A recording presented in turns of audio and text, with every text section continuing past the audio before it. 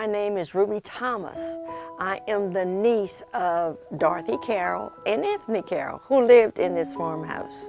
They were the last residents to live here at 8765 Special Place, Nanjemoy, Maryland. Well, first of all, it is a house that belongs to African Americans, which is rare in Charles County, and a house that is on 52 acres of land.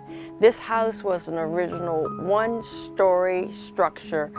Who lived in this house was a slave, and her name was Lydia Diggs.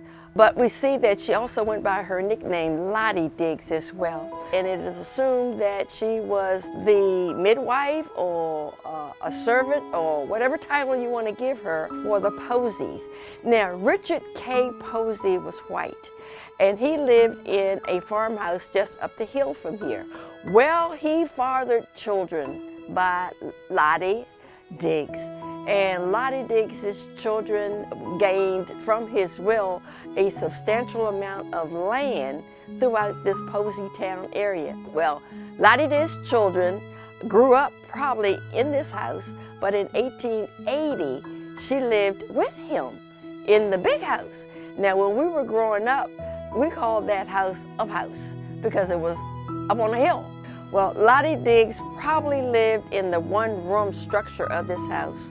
And then later on, this house became a two-story structure as the carpenter, Anthony Carroll, not the Anthony Carroll that I just mentioned, but his grandfather was registered in the census as a carpenter.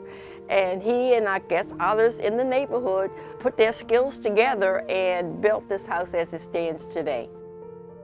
The people that lived in this house made this house important. Lottie having an interracial marriage or midwife relationship back right after the Civil War or during the Civil War was unheard of at that time. And Richard Posey, to recognize his children and to give them acres and acres and acres of land was unheard of back in that time. This house also served as a farmhouse, so there was farming going on here. My name is William Ronald Brown. I am the nephew of Anthony and Dorothy Carroll, who presided in this historic house.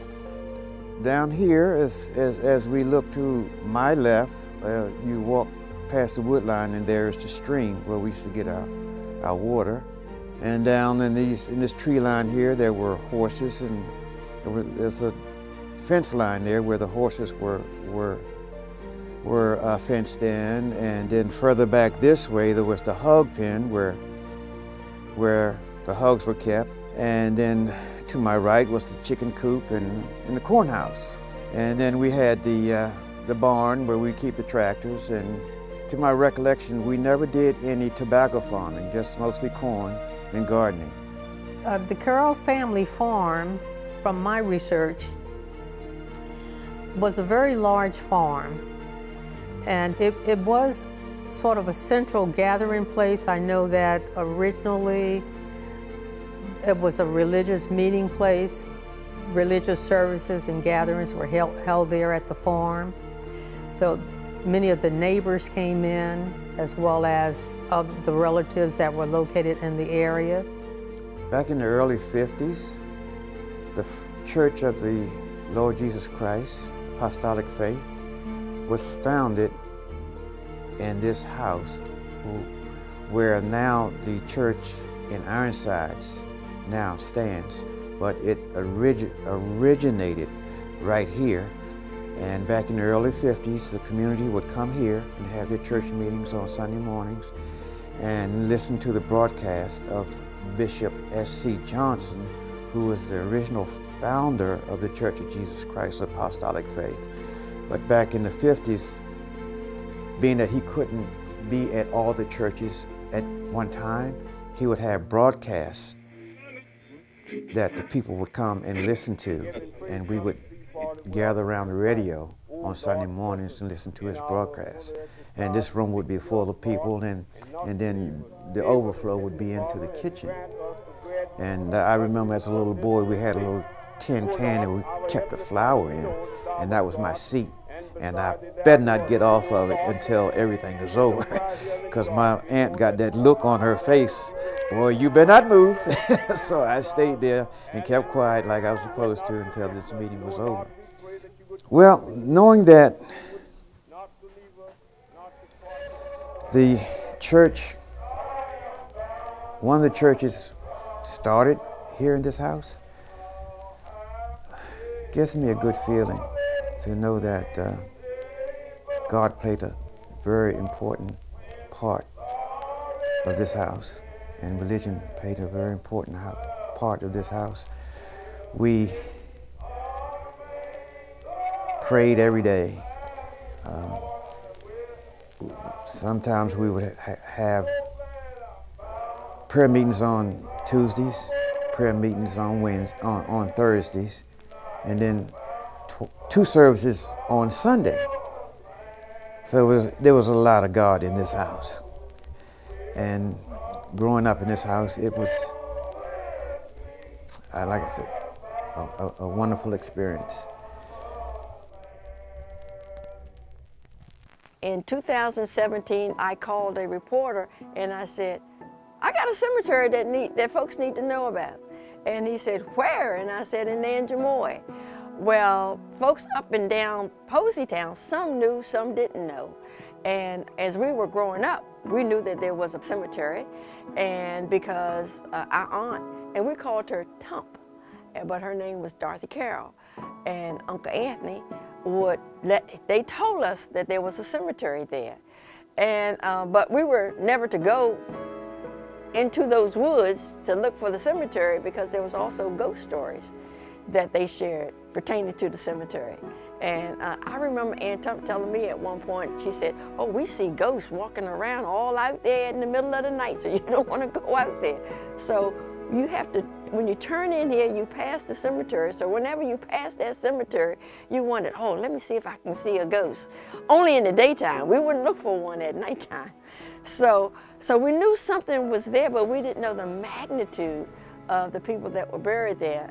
But in 2017, we had Esther Reed, and she came and they started to explore the cemetery. Well, we found at least 70 or more unmarked graves, shallow graves out there, and there may be more. So we kind of figured that the cemetery probably dates back to the late 1800s, and people were being buried there probably up until maybe the middle 1920s or 1930s, something like that. But at that time, Mount Hope did have its own cemetery, but it appears that people were still not, who were members of Mount Hope, who maybe didn't have a church at the time, were still being buried in the Carroll Cemetery. I guess the Carroll family was a prominent family back in that day.